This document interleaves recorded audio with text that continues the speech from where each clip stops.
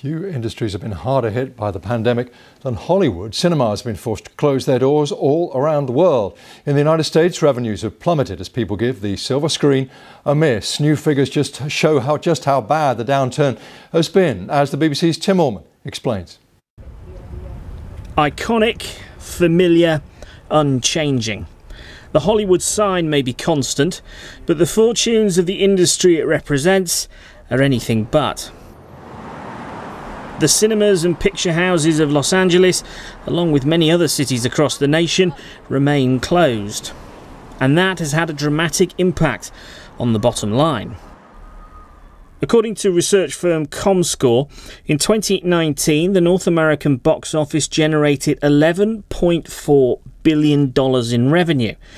But jump forward 12 months and that figure stood at only $2.2 billion, a drop of 80%. That's the worst performance since 1981, when the industry generated less than $1 billion in revenue. Film after film have had their release dates postponed and then postponed again. There will be nothing left to save. The latest James Bond movie, No Time to Die, is due to open in April, but the speculation it might move to the autumn. It'll open the right doors. Christopher Nolan's Tenet did appear in cinemas worldwide, but its performance was seen as disappointing. The recent Wonder Woman sequel was released in movie theatres, but also streamed online at the same time. And those streaming services have been the real winners in all this.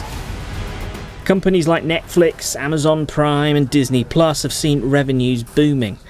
The question is, will we all flock back to the cinemas when the pandemic ends? Or is this the new normal? Tim Allman, BBC News.